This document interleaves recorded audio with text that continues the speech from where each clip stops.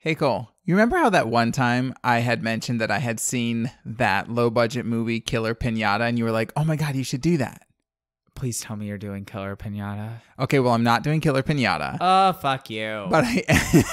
But I am doing the ultra-low-budget 2015 movie, LLamageddon. Oh my God.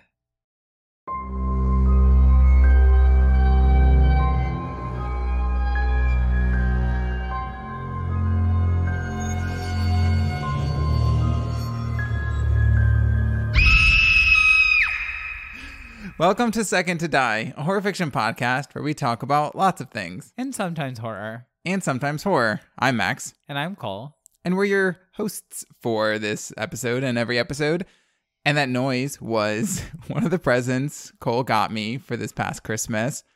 It was a screaming goat. And I thought it was fitting. Because we all sometimes want to scream into the void. And it's this thing that I don't know, it cracks me up every time I hit it. It's this little goat and you push it and it does this. It's such a mood. Because that is the noise goats make, though. If you don't believe me, Google goat screaming is hilarious. Well, I mean, sometimes it is. There's probably times where goats are screaming and it is not hilarious. Oh boy. Can you hear the lambs, Clarice? Oh boy. Have you seen Silence of the Lambs? Technically? I can only imagine what that means, so let's move right along from that. So anyways, as I mentioned, I'm doing an ultra low budget movie, which is the first one that I've done now. It's funny because I was thinking about when I did Rebirth, that indie horror film, and that guy was like, careful, it's really low budget. And I was like, girl, you do not know low budget, because that movie was not low budget. This movie was low budget. LLamageddon was made I can't get over the title.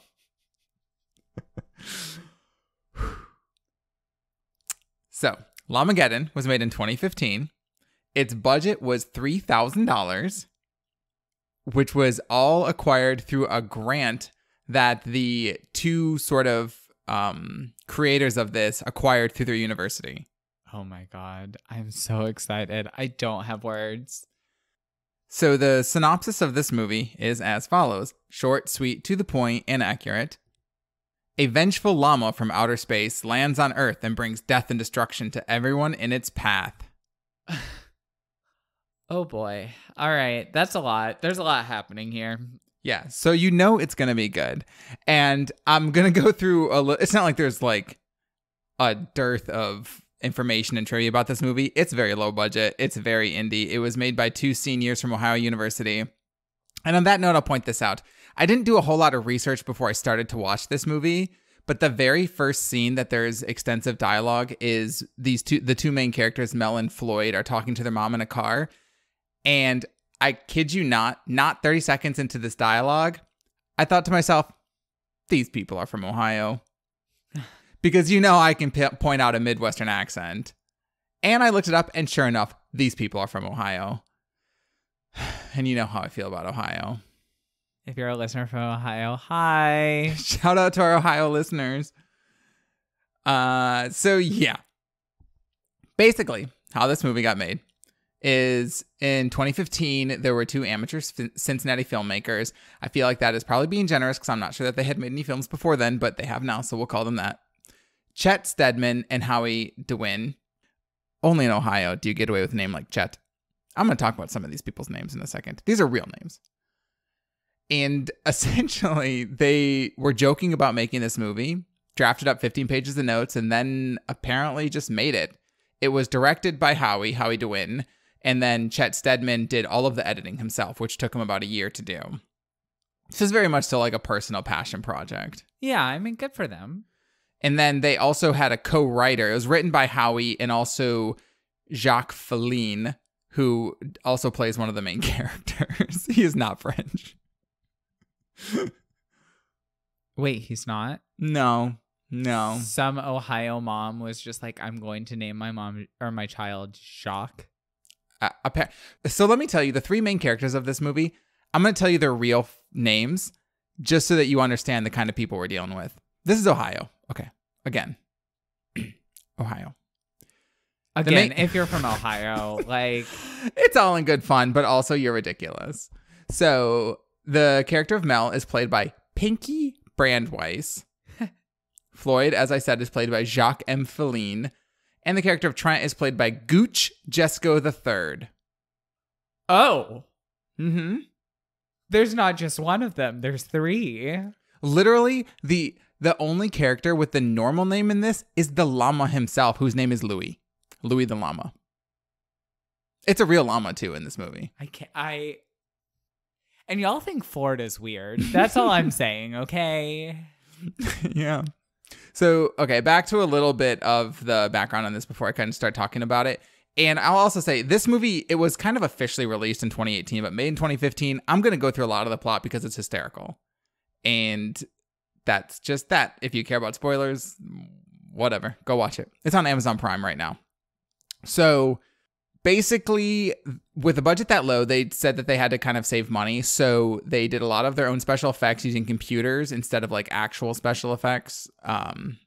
And they contacted bands to let them use tracks for free in the soundtrack. And then they also somebody wrote an original score for them as well, so that they didn't have to pay royalties on that.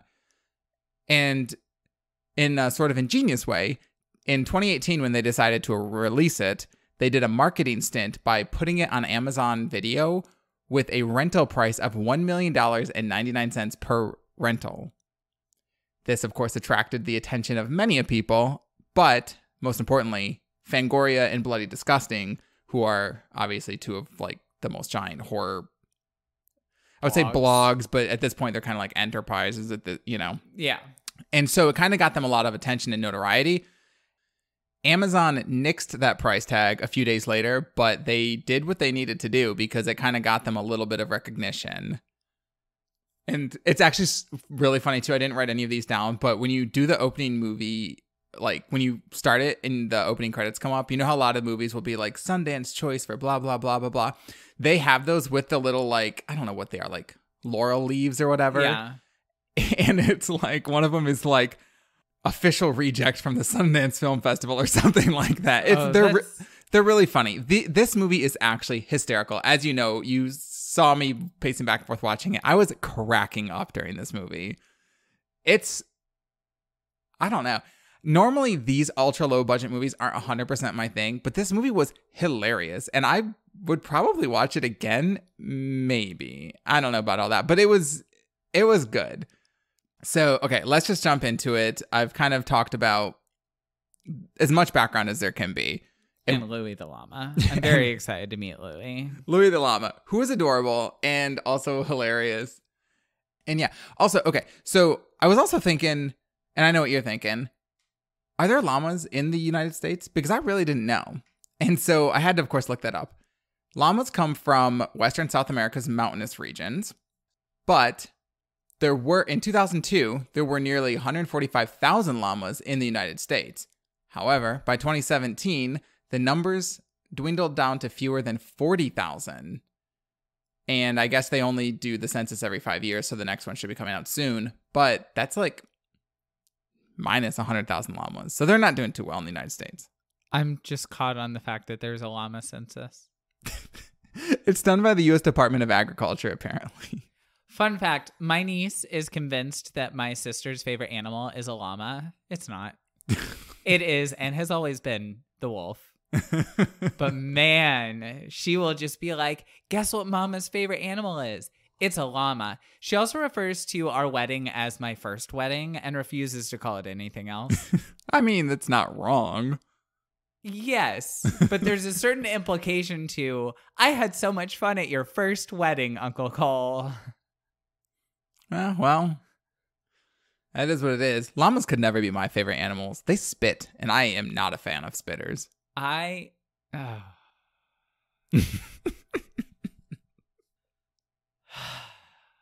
Soak it in. I'd rather not. So yeah, llama's not doing too well. I wonder what the llama census looks like. Is it just like government workers going and knocking on little like llama mountain caves? How many llamas are in here? That's obviously not what happens. Anyway, Okay, so that's all I have for background on this, because I am going to talk a little bit more about the plot than I have been in of some of the movies in recent. So we're just going to jump into it. Are you ready to hear about what happens? I am. Okay. I'm more invested in this movie than I have been in a movie that you have done in quite some time. It has nothing to do with the quality of past movies. It just has to do with the fact that this is called LLamageddon. Which is an amazing title, let's be real. It really is. You know that this movie had to have been a brain project of two like stoned ass people sitting in an Ohio dorm room being like, dude, what about if we made a movie called LLamageddon? And then they laughed and played the llama song. There's a llama song? You're going to have to cut this, but I do want your reaction because you're very picky about music and the llama song is a fucking shit show. This, my love, is the llama song. Why did somebody make this? I don't know. Okay. So it's like an Alvin and the Chipmunks kind of a thing. And that's the llama song. This is all right. Okay. Oh, yeah. Another note, too, because I haven't really ever talked about ultra low budget movies.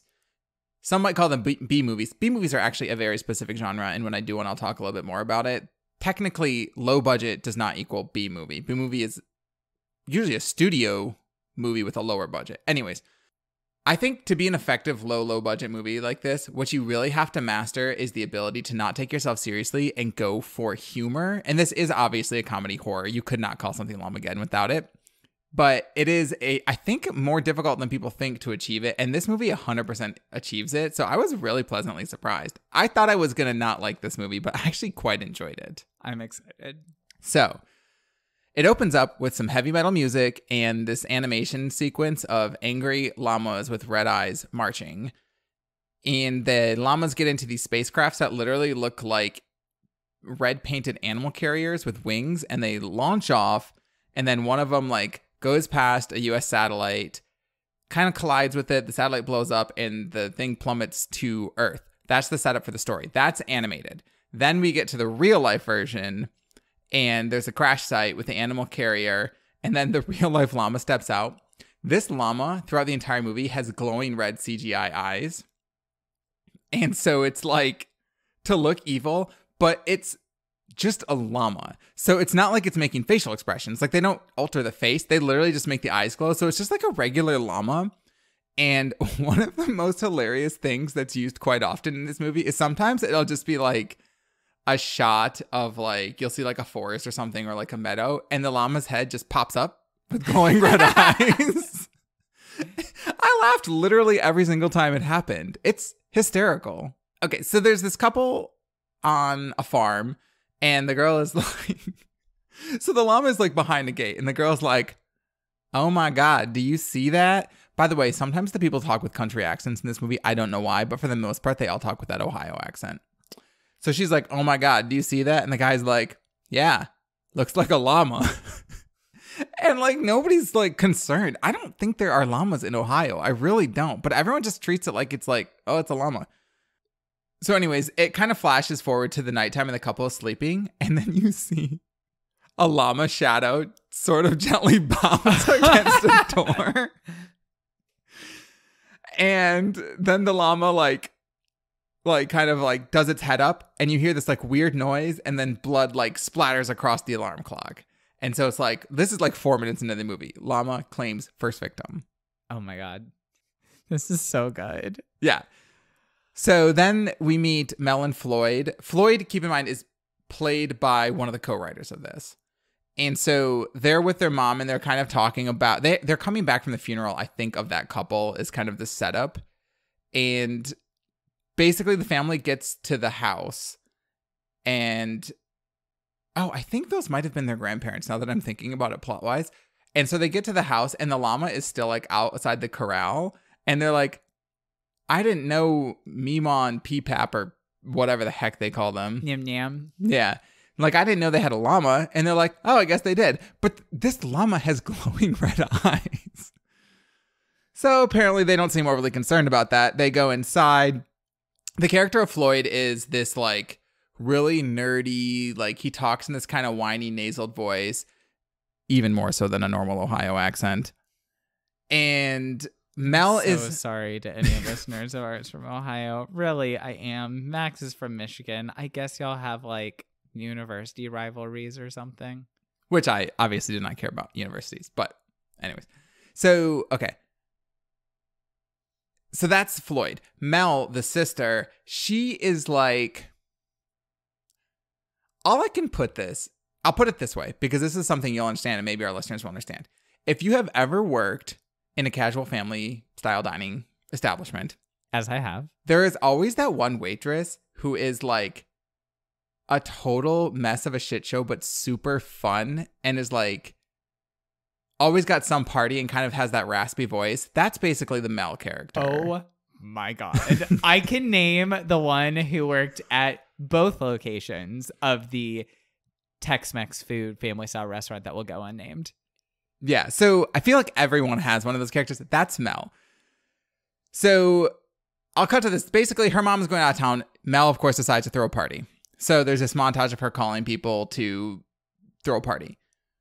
Some other stuff happens, not anything interesting. The party starts. It's a bunch of college kids. They're drinking Busch Light. Vomit. But there is this cute little nod. Some of the college kids on the sofa are having this debate about what is the better Evil Dead movie, 1 or 2. Spoiler alert, it's 1.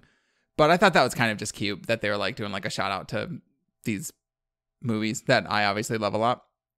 And then one of the girls says Army of Darkness, which is a great movie, but it's a very different style movie. Anyways, this is not about Evil Dead. I will talk about that in another episode.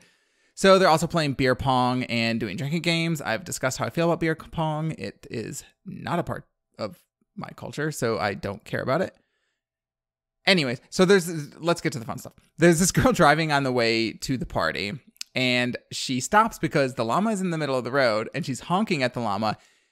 While doing this, she is text-to-speeching Mel that she's like almost there. She's on her way to the party, and she's honking at the llama, and the llama looks at her and then fires laser beams out of its eyes at the car, which explodes. Yes. And then it's like fire around her, and she screams. And then Mel gets a text that's like talking about the party, and then just, ah. Yes. That's exactly where I was hoping this was going to go. And it did not disappoint. Yes. So then back at the party, Mel has decided that her goal is to get Floyd laid because I guess like he's like a loser, and I guess that's just what she's decided to do. So this other random girl had asked Floyd to make him a drink. He goes to the kitchen and tells Mel. Mel proceeds to dump Woodford Reserve, Busch Beer, and Coke into a Go cup and then hands it to Floyd. And all I can think of is like, these people from Ohio are just not civilized. Oh my God. Is this entire episode going to be Ohio jokes? No, there's a lot of them, though, I'm not going to lie. But like, okay, Woodford Reserve, first of all, is actually pretty good. I mean, I like Woodford Reserve. It's a good bourbon. You, 1, do not mix it with Coke. 2, you don't mix bourbon with beer ever. I don't know if that's an actual drink. I can tell you this, 12 years as a bartender, I've never mixed bourbon and beer together. If that's some sort of like Ohio thing, please let me know. I will never try that, but like you can let me know. So, okay. So then there's this other guy. He goes outside to go to the bathroom because I guess, I don't know, people in the country do that kind of thing. So I'm not going to fault him for that. But as he's kind of relieving himself, he sees the llama and is the only person that notices that this llama has fucking red glowing eyes. So he like, and I think the llama like spits at him. And then so he runs inside and he basically like frantically slams the door and everyone's like, what's wrong? And the guy goes, there's something wrong with that fucking llama. But then everyone cracks up because they think it's a joke. God. So then some other stuff happens. This guy is mad because this girl gets like, his girlfriend gets like a dick pic or something like that text. So he goes outside and he sees the llama and the llama ends up, the llama kicks him through the chest right as the girlfriend steps outside and his heart flies and she catches it. Oh my God. Yes. It's really funny. I mean, the death scenes in this movie are so funny. So then she's like screaming. The llama runs over, knocks her down, and then starts like smacking her back and forth across the face with like fake llama paws. Like, and she's like screaming. Oh. It's like point of view from the llama. Oh my god. And then ultimately she kind of gets all bloody and like trampled to death. And like that's how she dies, is from like llama hooves to death in the face. Oh my god. My book is not going to compare. I'm just giving you a heads up. Yeah. So I got a little bit more about this and I don't want to take up too much time, but like, okay. So fast forward, the house, everyone figures out that the house has a hot tub. So a lot of the remaining people are like, let's go into the hot tub. Also, there's this one guy, I swear to God, I know him, but I don't know how that's possible because it was shot in Cincinnati and I've never been to Cincinnati, nor would I ever go to Cincinnati, but he looked really familiar. Anyways, there's a bunch of people in the hot tub. For some reason, one of them is wearing a horse head mask, like literally like the one that my mother got us for Christmas. Yes, my mother got Cole a horse head mask for Christmas. Me specifically, not just us. Don't know why. So, but it's like that exact type of mask. And the llama sneaks into the hot tub and like throws in a radio into the hot tub and everyone gets electrocuted. Yes. And so it's really funny too, because when the llama like kills people like that, there's a scene where it's like, it looks like the llama is supposed to be like sneaking up on them, but it's a real llama. So it's just walking like a real llama. Like, I love it. I love it so much. I actually kind of want to watch this movie. Yeah. So then Mel's boyfriend Trent had shown up. They find the few remaining people find the hot tub dead people. Oh, in the meantime, Floyd has gotten laid by the girl that they made that disgusting drink for. I'll call it Ohio Punch. And Floyd's character at that point completely changes and he is like normal and confident because now he's gotten laid. So 100% not how it works. No. So, okay. So then they go outside because they're going to call the cops, but there's no cell service because it's the country. And the llama spits this green goo all over Trent. And then he starts to like morph into this like llama man hybrid, which is like his eyes start to glow red. And then they have like him like wearing like fake fur sleeves and these like fake fur like ears and stuff on him. Oh my god, so they basically turn him into a furry. Basically, yes. Yes. This is everything I never knew I needed. Yes. So then the survivors, including Trent, are like, we have to run from this llama. So they're running from the llama, which, oh, hold on. I totally forgot. There's a random girl tried to run away while they were all trying to get cell service and gets blown up by the llama's eye lasers. And the part that I was cracking up at is she gets blown up and then they do this flash where they're literally like hosing down the rest of the people on the porch with like fake blood and guts, like hosing them down from an obvious hose in this way that was so fake but so funny. I mean, it was hysterically done. So then they're like, we got to run away. So they're all running away from the llama, including Trent, but they decide that the llama can, for some reason, track them via Trent. And so then they decide to leave Trent. So they keep running. The llama does not run because it's a regular llama. So the llama is just walking through the field and they're like running, screaming from this llama. My favorite part is the llama was just trying to live his life this entire filming experience. Well, they said that they gave the llama grain every day that it showed up on set. So, so he got paid. Yes. And okay, so then for some weird reason, Trent, they switch back to the animation style very briefly to show Trent kind of transform a little bit more. And then the llama comes up to him, the animated llama, and like all these like weird like tentacly things like go out and attach to him, and then it cuts and you're like, that's weird. I thought Trent was absorbed into the llama, like it grabbed him and absorbed him. That is not what happened, and I'll explain it in 2 seconds. So the rest of the group, which at this point is Mel, Floyd, and this random guy Dave, find the llama spaceship. And they go in and they discover this Nerf baseball bat covered in tinfoil that they decide is like a space weapon. And the llama shows up and starts like, and so then Dave starts to give this like motivational speech. The llama shows up, it fires an eye laser at him, and he like knocks the eye laser using the space bat, and it works. So he's like, yes. And then he gives this motivational speech, and he's like, we're going to kill the llama with this, and blah, blah, blah, blah, blah. And then he is promptly blown up by an eye laser from behind by the llama. And then it's more blood like showered on Floyd and Mel. Classic Dave. Classic Dave. Meanwhile, we go back to Trent, who has morphed more into a llama person and proceeds to very graphically lay like 6 fuzzy llama alien eggs in a very disturbing scene. How is this done graphically? Not like graphically, like he's like doing like, it's like a birthing scene where he's like shouting and yelling and they're like coming out from between his legs. Okay, never mind. I was picturing something a little bit more interesting. No. Yeah. Okay. So then Mel's dad, whom they had tried to call, I think they did call him before, he shows up. He's also like kind of daddy-ish, to be honest. And he kills Trent because Trent asks him to. And then he shoots the eggs as they're hatching little llamas. Then he gets into a fist fight with the llama, which is like the fake llama pause. And he's getting into a fist fight, which only ends after the llama bites his neck out. And so then we fly. Such a shit show. This is getting to a wrap up. Thank God. So then Mel and Floyd are left. They're the only ones. So they're running. They stop, and Mel is like, Floyd, I have to tell you something, because it's this big, like, end of horror movie speech, which is hysterical.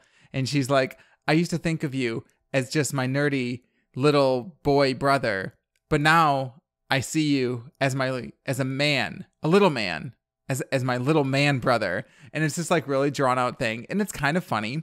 But what's really funny is Floyd answers back to her like he's going to do his side of the speech. And he goes, Marissa. And she goes, Mel. And he goes, Mel. Like, I think the actor got the name wrong and they just kept it in the movie. Oh my God, that's so good. It was hilarious. It was so well done that I was like, oh my God, that's fucking hysterical. Because it kind of like, in a weird way, like broke the fourth wall. But it was like seamless because he's like, Marissa. And she goes, Mel. And he goes, Mel. And it was awesome. I don't know if that was scripted, but I will say when I was reading a little bit more about this, there was an interview that I read with the creators of this, and they said that there was a script for the movie, but that it was almost never followed, and mostly was just the actors kind of making up whatever they wanted to say. That's amazing. I love it. Yes. So, things are looking dire because the llama catches up with Mel and Floyd and corners them, but then super cute daddy shows up. And he's got a combine, which is, for people who don't know, like big tractor thing that like harvests stuff. It's got like teeth and stuff like that. It's for like, I don't know, like what does it do? Like takes the grain out of the grain. I'm really not. Look, I grew up in a city, okay? I can't handle this. It's a combine. Go look it up. And he runs over the llama. And he then basically the Mel and Floyd, actually, it's really funny, are like, what happened? How did you know that would defeat it? And he goes, well, like most living things, I assumed that running it over with a combine would kill it. I mean, at least there's some logic in this place. Yes. Unfortunately, Daddy still has his neck bit out and quickly succumbs to his injuries. And there is kind of this like funny, it's very, very on purpose comedy where he's like, Mel, you were always my favorite. And she's like, I know. And Floyd's like, that's okay. Mom was always my favorite. It's like one of those little exchanges. God. So then the dad dies, and then there's an overhead shot of Mel and Floyd, and the dad's dead, and there's like mangled llama, and it pans out, and that's basically the end of the movie. No llamas were harmed in the making of this film. No llamas were harmed. And I actually think the llama was treated quite well. Even though in an interview, I think it was a joke, but in an interview they did say that Louis was a bit of a diva, and that would only work if he was given grain every day. Which is, to be honest, kind of like you. I mean, come on. I support Louis knowing his worth. Anyway. Quick final thoughts. Obviously, I've talked about this movie was really, really entertaining. To be truthful, the low budgetness didn't bother me at all. So if you are okay with that kind of a movie and want a huge laugh, definitely check it out. It's on Amazon. There's the llama scenes. Oh my God.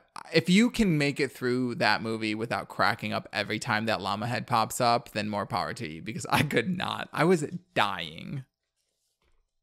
it's not like the most perfect movie, but to be truthful, it was one of the more entertaining things I've seen in a while. So that is LLamageddon 2015.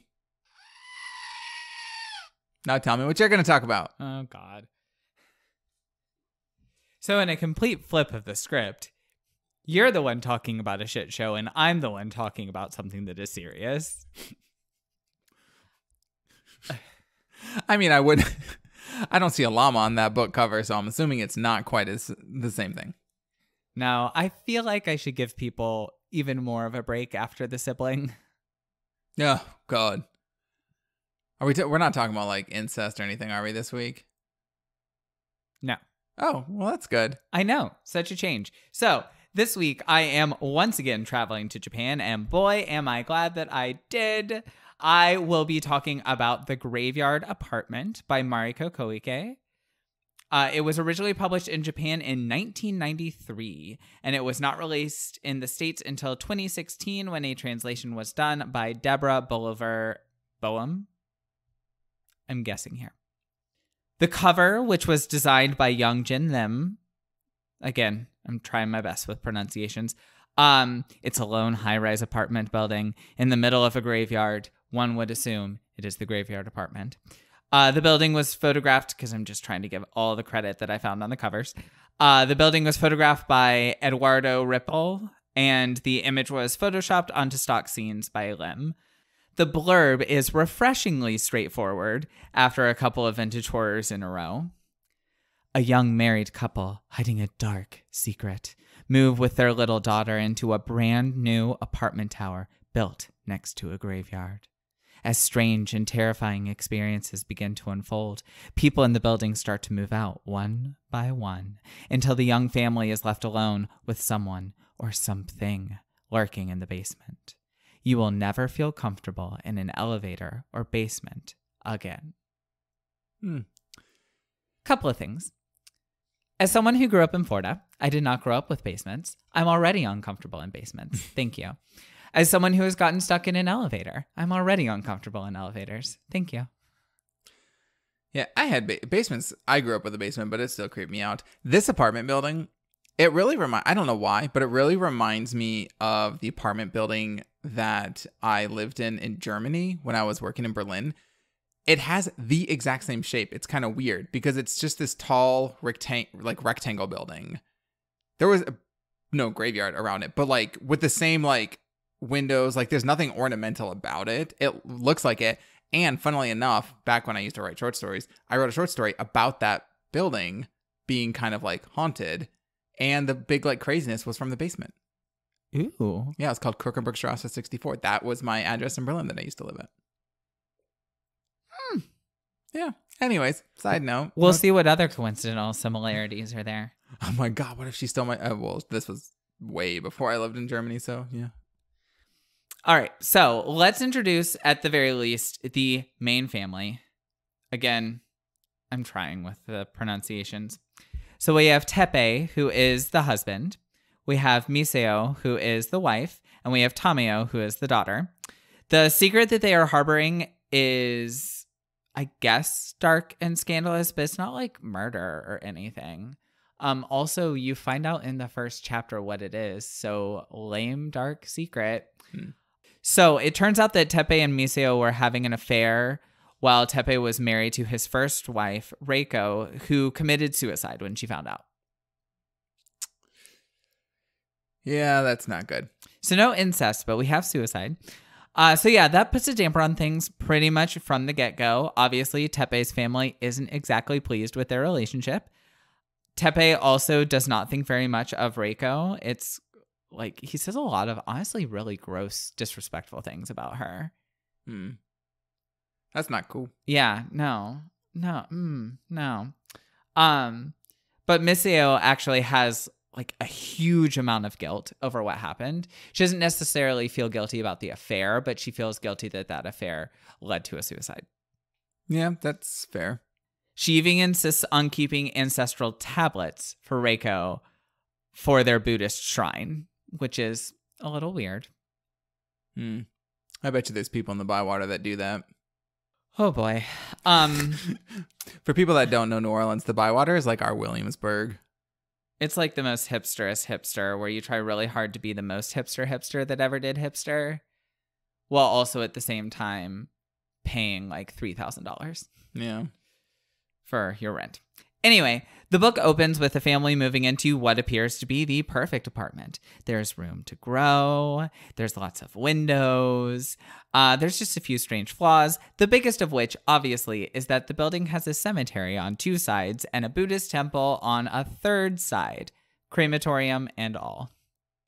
You know, when I was younger and stuff, we would pass houses that were adjacent to cemeteries, and I always was like, would I care to live there?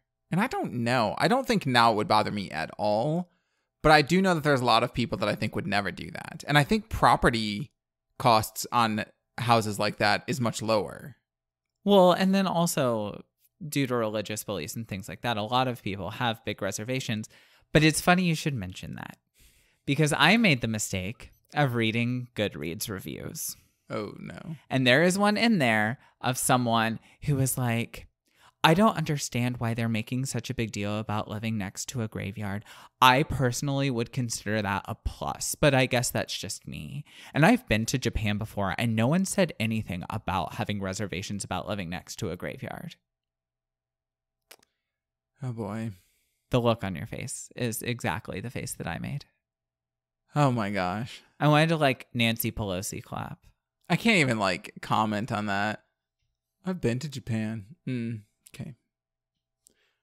Well, anyway, let's get back to what you can spend an entire episode insulting Ohio people, but I can't insult people. The problem is like people who say stuff like that get under my skin. When I make fun of Ohio people, it's obviously in jest, and I love Ohio people. And to be honest, I think we actually do have listeners in Ohio, and I appreciate them very much, and I love them.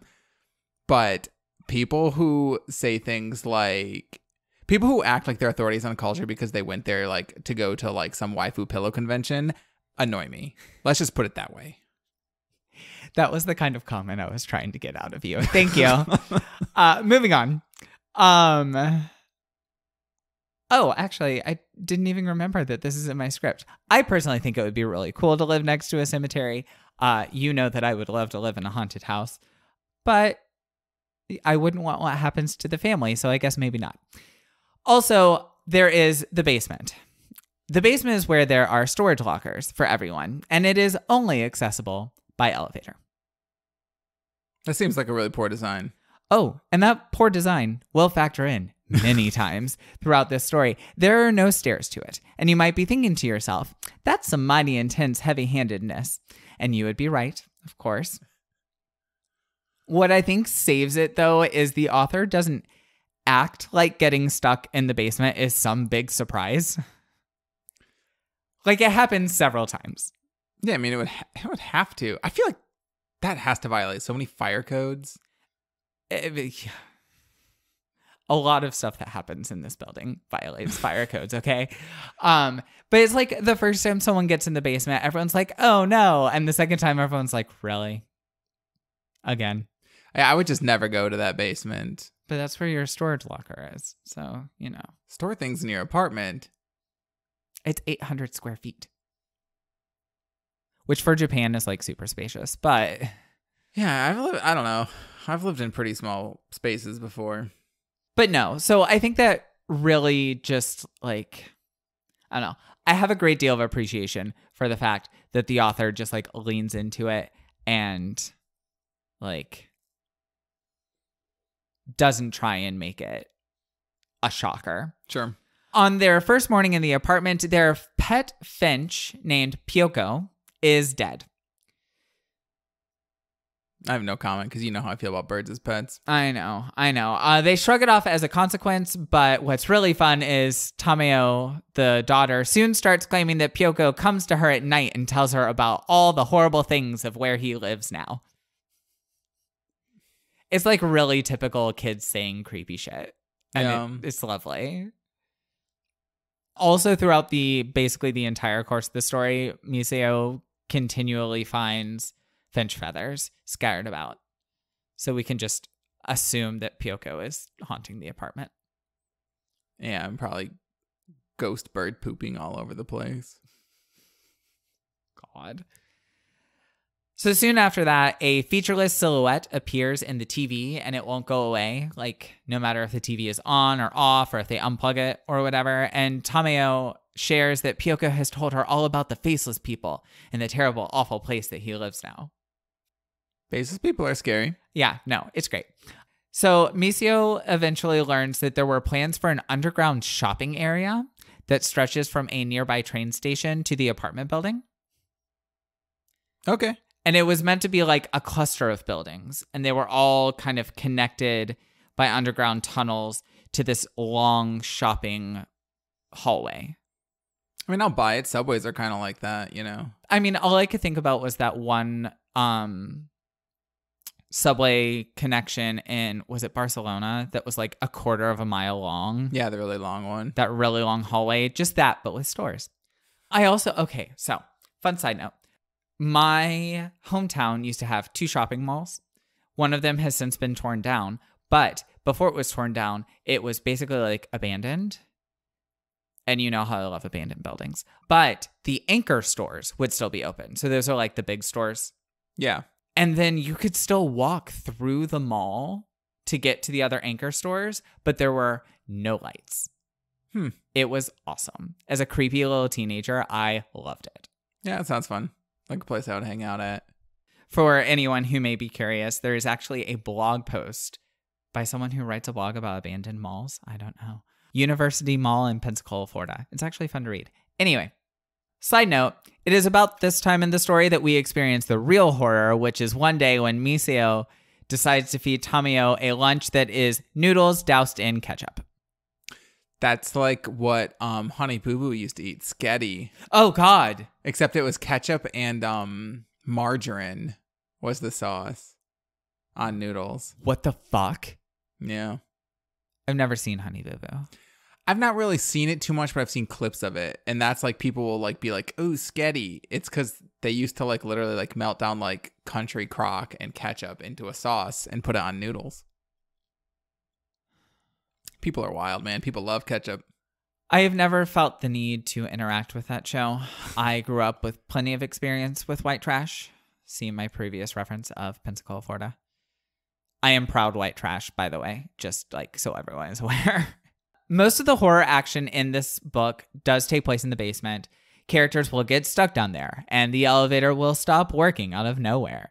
The first time that this happens, oh my God, I forgot about this. It's hilarious. Okay, so the first time this happens, Tameo is injured, and one of the neighbor children runs to tell Miseo. Keep in mind, this was the 90s, so the idea of letting your child play in the building basement was probably deemed pretty safe here. You were a latchkey kid, so please confirm. Yeah. I mean, we got to go wherever we wanted, so. The elevator isn't working, but that's fine because another resident enters the lobby as everyone is frantically struggling, and he chants some words and he lays hands on the doors and the elevator works again. That seems normal. Mr. Shoji claims to be able to channel chi through his hands, and so that's how he managed it, which is fine.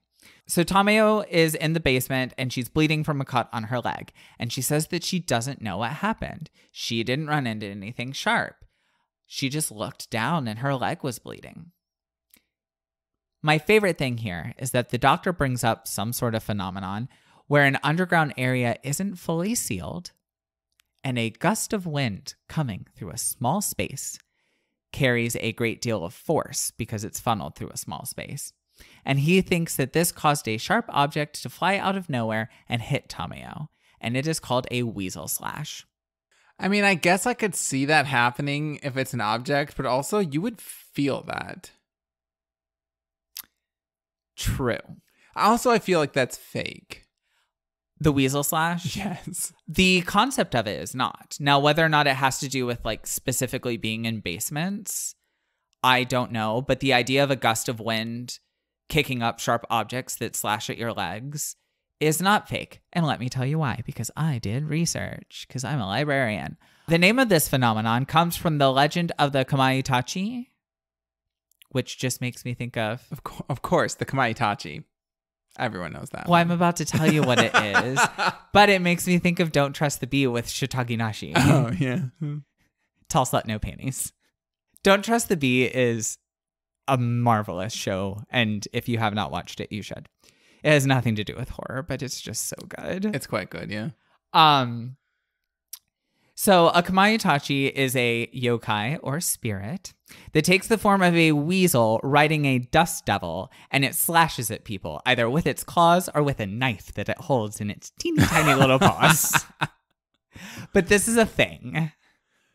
I talked about yokai when we did the Japanese horror. Yeah. Yeah, no, that's cool. A little weasel. For some reason, I guess because my mind doesn't 100% know what a weasel looks like, so I'm picturing like an otter, but even still, like a little furry animal holding a knife, riding dust devils, like slashing at people. That's cute. Yeah, no, I really enjoyed it. It was probably my favorite part of the entire book. So things start to go downhill pretty fast as residents start moving out. Most notable of the moving out scenes is when the neighbors who had the kid who told them about Tamayo being in the basement, as they're leaving, everyone is down in the lobby saying goodbye, but the doors won't open. And that's when, in the creepiest scene in the entire book, one that actually gave me chills, handprints start appearing on the doors as if hundreds of people are holding the doors closed. That's kind of cool. They eventually just go away, though, and all is well. And here's where things start to get batshit. Because you know I love a good story that gets batshit. Oh, yeah. Like, truly batshit. So our main family is looking for a new place to stay at this point. They find a house, but the night before they are going to sign the final paperwork, it burns down. They find another apartment, but it won't be ready for a month. So, oh no, they have to stay in their apartment for another month. Of course. At this point, the managers of the building also move out. So it's just the Kanos, which is their last name. Or their surname. But it is just the Kanos. No one else. We find out somewhere in here that the reason the underground mall didn't go through was because moving all of the graves properly would have cost too much, and the temple didn't want to do it. But the tunnel was still dug, which disturbed all the graves above it. Oh no, I wonder what's causing the haunting. Maybe don't dig under cemeteries. The night before the Kanos move, Teppei's brother, Tatsuji, and his wife, Naomi, stay the night. The next day, all of the doors and all of the windows are stuck and suddenly become indestructible. Oh, and the glass doors and windows in the lobby fog over. The movers show up, but they cannot hear the Kanos shouting for help from the inside, but the Kanos can hear them, and they hear the movers shout, and then there is silence. So Teppei and Tatsuji go up onto the roof, and the moving truck is gone, and there are 2 blobs on the front steps. Knowing that the electrician and the phone technician will be coming by, they decide to write notes asking for help and drop them off the roof of the building. Okay. Which is fine. It eventually works. The 2 workers show up and they find them and they get back in their cars to go and get help. But just then, a bright light shoots out from the building into their cars and melts both of them alive. Yikes. So everyone at this point is reaching a point of desperation. More time goes by and they're running out of food. So they go down to the basement for protein bars. Oh, sorry. I completely forgot. Because the entire time, apparently some previous corporate resident had left several cases of non-perishable meal replacement bars in the basement. So they go down there for food. Okay. Obviously, it's just like a plot device to get them into the basement. Right. So now there is a hole open in the back wall of the basement, and they can see the underground shopping arcade, and they can hear voices. And Tatsuji thinks that it's people who can help. And Teppei doesn't think that they're human. So Teppei and the rest of the Kanos stay back while Tatsuji and Naomi go through. And sure enough, they scream. Ghostly laughter fills the basement. And then there is a heavy slithering sound heard approaching. And that's when the Kanos just go back upstairs. I mean, that's what I would do. And in the final scene of the book, we have an omniscient perspective, seeing that the Kanos are still trapped. And we know that a heavy slithering makes its way to the elevator, and the book fades to black as the elevator opens on the Kanos floor. The end. Oh, they don't even say what it is? Nope. That gives me a little bit of horror blue balls. You don't even know if they die or not. We assume that they do, though. I don't necessarily mind knowing if they die or not, but not explaining kind of like what the big horror is a little bit of a letdown. I'm not going to lie. The horror is sketty. We covered this. What if the slithering was a giant bag of like ketchup covered noodles? You heard it here, folks. Anyways, did you like it? All in all, I liked this one a lot. Actually, it was very interesting. It was fun to read. Like I said, the scene with the handprints was like genuinely creepy. I am going to give it 4 out of 5 meal replacement bars because I had a lot of fun. So if you were in the graveyard apartment, would you get killed? Absolutely. So they're not renting. They like signed a mortgage to buy this apartment. And this may come as a surprise to you, Peaches, but I'm very stubborn. And you would have a really hard time getting me to agree to leave a place that we had a mortgage on. So make sure you're ready to live someplace before we move in. Would you die in Llamageddon? Llamageddon. Well, probably. I mean, most of those people died, to be honest. I don't think I would try to fist fight a llama, but the eye laser beams were pretty intense. So I probably would get killed by the cute little Louie the llama. I'm just picturing him trotzing across the field. Are you looking for the goat? It's by the computer. I was gonna show you a picture of it. Oh my God, it's even worse than I thought. Oh, I love Louie though. He's adorable. He's so cute. Precious. But yeah, he probably would kill me. And that's that. Primarily because llamas are mean. Anyway, thank you so much for listening. If you would like, you can find us on social media on Twitter and Instagram and Goodreads at Second to Die Pod. You can also email us questions, comments, concerns, or suggestions. Reasons why Ohio is actually a great place to live. I was literally just about to say, don't tell me about how mean I am to Ohio. Ohio is great. It's fine. I have plenty of people that I know that live in Ohio. Not really, but I mean, I'll say that if it makes you feel better. But that email address would be secondtodiepod@gmail.com. And remember, if you can't be first, you can always be second to die.